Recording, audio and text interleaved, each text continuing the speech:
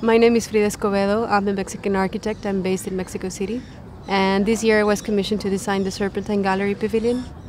We wanted to have a fresh idea for the pavilion that would also speak about what we do at the office on an everyday basis.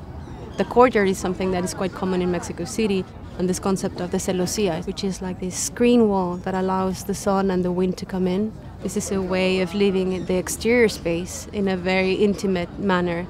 So the courtyard is quite contained, but actually the celosía allows the interior to filter in a very subtle way.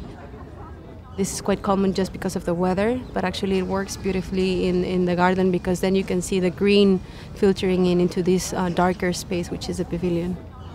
We usually work with simple materials, industrial materials, and we try to create more sophisticated forms or arrangements with them. It's not about like a super expensive or sophisticated finishes. It's about what you create with simple things. Just rearranging this industrially produced concrete tile to produce this kind of weave that would let the sun and the light come in was the basic idea behind this. And because it's a modular thing, you can actually play with that and it becomes a system, so you can build it quite easily. And when it needs to be moved, it can also be rebuilt quite easily. The pavilion will be here in Hyde Park for just a few months, but then it finds a more permanent home somewhere else.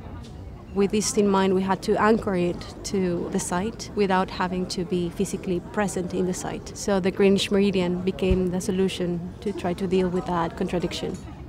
The basic geometry of the pavilion is this rectangular courtyard, and within that courtyard you have a rotation of other four walls that are aligned to the true north and to the Greenwich Meridian.